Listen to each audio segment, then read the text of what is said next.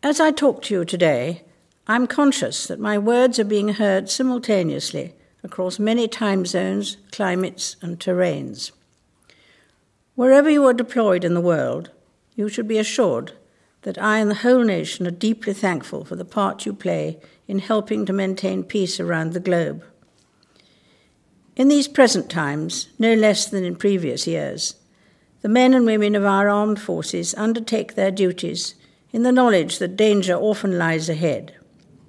They know that many have died in the service of our country, and that difficulties are ever present. With this in mind, the armed forces have recommended that for those servicemen and women who have given their lives during operations, a special emblem and scroll will be granted to their next of kin. I'm pleased to be associated with such an initiative, which is in keeping with the tradition established during the First World War. And so I have asked that this emblem should be known as the Elizabeth Cross.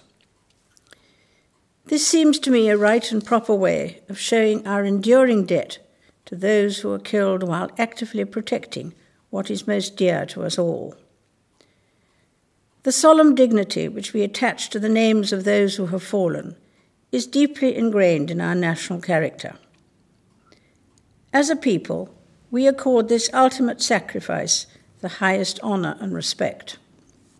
Around the world, Prince Philip and I have always been impressed by the way the Commonwealth War Graves Commission tends to the graves and memorials of those servicemen and women who lost their lives during the First and Second World Wars.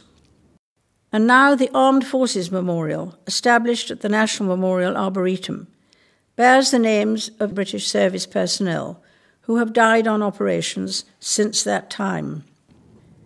To these collective memorials, we now add a new and deeply personal commemoration. I greatly hope that the Elizabeth Cross will give further meaning to the nation's debt of gratitude to the families and loved ones of those who have died in the service of our country.